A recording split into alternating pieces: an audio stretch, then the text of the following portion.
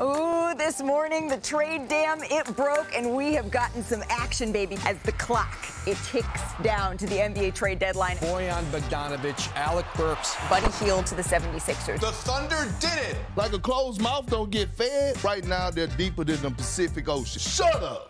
No, they don't. What's up, big sis? Really want to step into this with everyone's expectations to be great.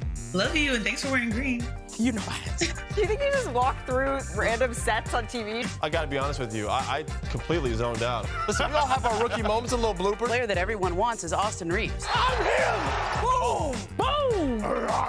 Perk is sweating. I've seen Beyonce in the show. She's got wardrobe changes. 12 minutes to see whether or not a deal's going to be made. Ah, look who is joining us here. 3, 2, 1. Is it really over? Where's Woj? You're changing jerseys like the players are. Yeah. Honestly, I was getting 2 complaints that I was showing too much skin. Hey, Stephen A., step up your game. RC, step up your game. Shay, step up your game. He's about to get fired from ESPN. They gonna let you go because ESPN gonna call Chippendales and say, yo, he clearly wants a job.